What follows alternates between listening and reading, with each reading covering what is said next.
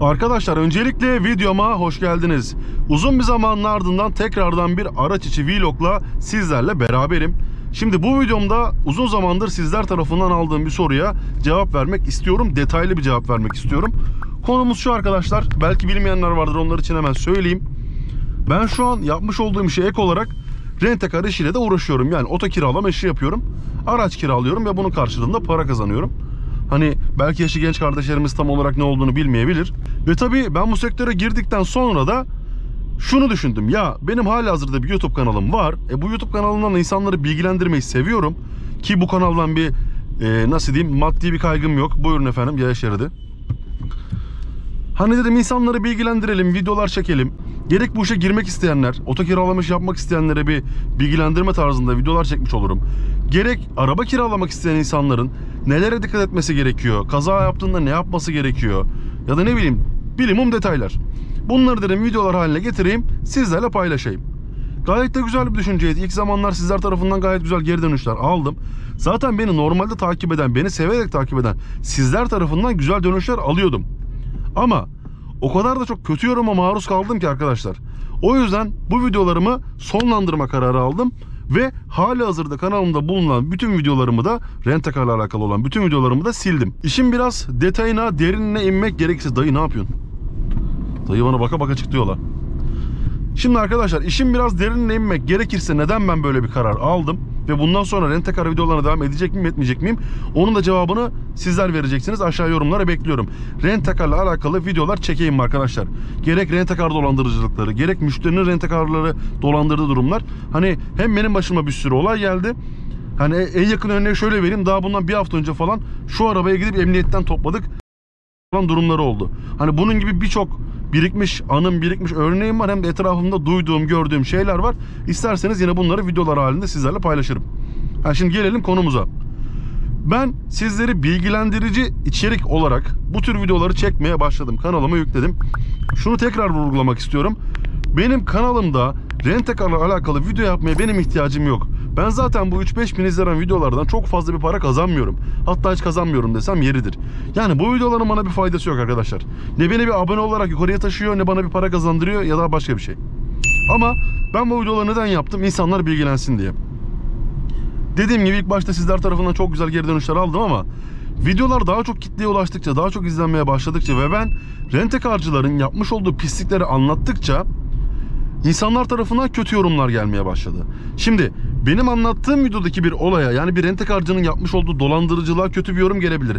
Ben bundan gocunmam çünkü ben yapmıyorum ama şöyle dengesiz insanların yorumlarıyla karşılaştım. Adam diyor ki, hani adam diyorum ama işte hani videoyu izleyen insan müsveddesi diyor ki ben işte bir olaydan bahsetmişim, rent-a-car'cı birini dolandırmış. Ben olayı anlatmışım. Niye anlatmışım? Ben bunu anlatıyorum. İşte sizler bilgilenin, yarın bir gün araba lazım olur, bir yerden araba kiralayacak olursunuz. Bu konular hakkında bilgi sahibi olun diye sizleri bilgilendirecek tarzda videolar çekiyorum. Şimdi böyle bir videonun altına adam gelmiş. İşte bilmem ne yaptığımın çocukları, hepiniz aynısınız da, bir de kalkmış buraya yediğim boku anlatıyorsun da, Allah sizin belanızı versin de, şöyle böyle. Ben yine şu an temiz bir üslupla anlatıyorum arkadaşlar. Yani bunu bana yazanlar hani ana avrat sövüyor. Öyle söyleyeyim. Tabii YouTube bunları filtreliyor ama şimdi şöyle düşünün. Oturuyorsunuz, bir iş yapıyorsunuz ya da telefonda bir işiniz var. Yukarıdan bildirim düşüyor.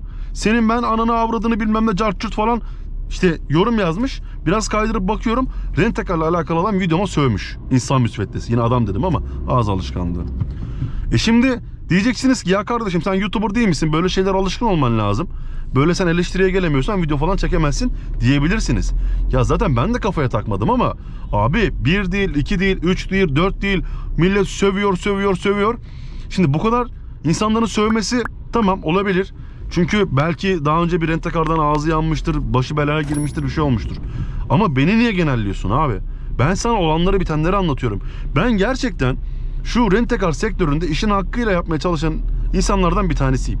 Bunu da kendimi övmek için söylemiyorum. Zaten beni tanıyan insanlar bunu bilir. Ama yok. Hayvan gibi kötü yorum geldi. Şimdi gelsin, problem değil. Aksine iyi yorum az geldi. Abi video atıyorum, izlenme sayısı falan fena değil. Like falan fena değil.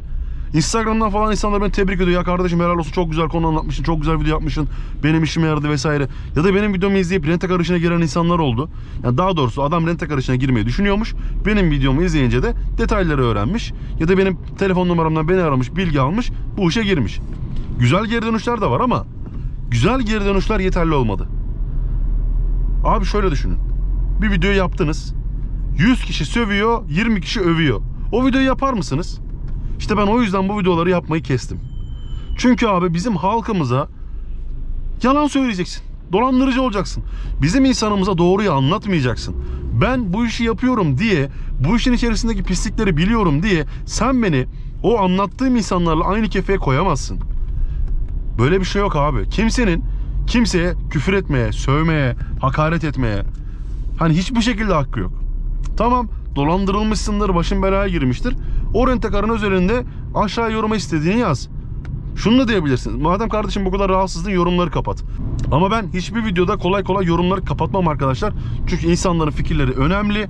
İnsanların ne düşündüğü önemli. Ama işte ben normal insanların fikrine değer verirken bir de böyle insan müsveddeleri çıkıp küfür ediyorlar.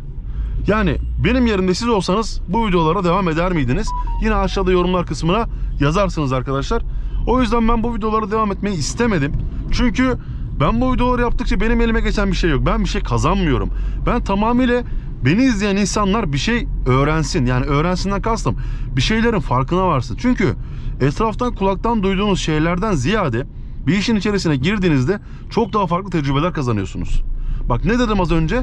Daha bundan bir hafta önce şu arabaya gittim, İstanbul'dan emniyetten topladım geldim. Yani neler neler dönüyor. Yani konunun özeti bu arkadaşlar. Bu kadar çok küfür. Ya telefonu elime alıyorum. Mesela dün video yüklemişim diyelim örnek. Abi bakıyorum kötü yorum, bakıyorum kötü yorum, bakıyorum kötü yorum. Abi sil engelle bir yere kadar. Ha bir de ister istemez insanın canı sıkılıyor ya. Ulan diyorsun ben bu işi hakkımla yapıyorum, düzgün yapıyorum. Bana neden böyle yorumlar geliyor abi? Yani yine şunu diyecekler olacaktır. Kardeşim madem kaldıramıyorsun, bırak bu YouTuber'lığı, bu iş sana göre değil falan. Onunla alakası yok. Ben normalde motosikletle alakalı bir video yaptığımda da kötü yorum geliyor. Ben kötü yorum gelmesin demiyorum ki, gelsin. Hakkıyla gelsin. Küfür eden ne olacak? Olmayacak değil. Atıyorum bir video atmışım motosikletle alakalı. Seven sevmiş, sevmeyen sevmemiş. Yine küfür edenler olabilir. Olmayacak diye bir şey yok. Ama onun yine kendi arasında belli bir orantısı var. Atıyorum %1, %2 falan geliyor. Çünkü neden? Anlattığın, eleştirdiğin noktada adam sen aynı fikirde değil. Ya da onun altındaki malı kötülemişsin. Yani kötü yanlarını söylemişsin. O da ister istemez sinirlenmiş. Ha, küfür etmek hakkı değil ama küfür etmiş. Ha, ben bunlara zaten bir şey demiyorum. Bunlar her zaman olacak. Zaten ben bunlara takılsaydım 4-5 yıldır YouTube'da var olamazdım. Ama böyle kritik konular, böyle hassas konular, rent-a-car gibi konular zaten ülkemizde kanayan yara. Görürsünüz, haberlerde duymuşsunuzdur. İşte adam rent-a-car'dan araba kiraladı, ocağa battı. Evi işte başına yıkıldı, evinden oldu, arsasından oldu, çoluğundan çocuğundan oldu, karısı terk etti falan vesaire. Ha, böyle haberleri görürsünüz. Şimdi ülkede bu kadar sevilmeyen bir meslek grubu haline gelince bu rent-a-car işi insanlar tarafından aşırı bir şekilde kötü yoruma da maruz kalınıyor. Hatta ben bunu kötü yorum demeyeyim, küfür. Ya kötü yorumla küfür birbirinden çok başka şeyler arkadaşlar. Yani böyle şeyler oluyor. Benim de açıkçası sebebim bu. Ha derseniz ki ya kardeşim biz senin çektiğin videoları yine izlemek istiyoruz, destek vereceğiz. Hani destek yorum yapacağız, like atacağız, hakkı neyse onu yazacağız diyorsanız bundan sonra video çekmeye rent-a-car konusuyla alakalı devam ederim. Hani çok fazla bu işin çakallıkları dönüyor, bilmem nesi var falan. Hepsini ben size zamanla anlatırım. İstiyorsanız yorumlar kısmından yazın arkadaşlar.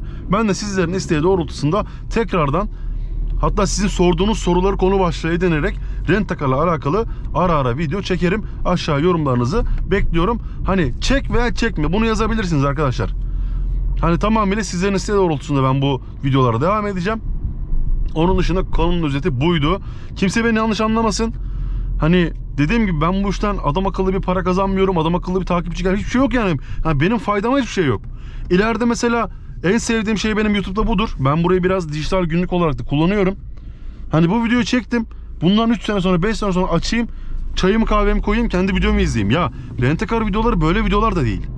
Yani şunu anlatmaya çalışıyorum. Bu videonun bana hiç faydası yok. Tamamıyla sizlerin yararına video yapmaya çalışıyorum. Ya da ileride başınıza gelebilecek sıkıntılarla alakalı neler yapabilirsiniz, bunlarla alakalı video yapmaya çalışıyorum. Ama maalesef ki destekçiler köstekçiler kadar olmayınca videolarında bir anlamı kalmıyor. Neyse, videomuzun sonuna gelelim arkadaşlar. Bu da böyle bir video olsun. Tabii ki de motovloglarımız, motosikletle alakalı videolarımız sık sık gelecek. Onlarda yana sıkıntı yok. Ama bu konuyu da anlatmam lazımdı diyor ve videomun sonuna geliyorum. Video hoşunuza gittiyse like atmayı unutmayın. Eğer ki halen de kanalıma abone değilseniz aşağıda bulunan abone ol butonundan abone olursanız sevinirim. Ayrıca aşağıda açıklama kısmında sosyal medya hesaplarımın linkleri mevcut. Oralardan da beni takip edebilirsiniz. Kendinize çok iyi bakın. Allah'a emanetsiniz. Hoşça kalın.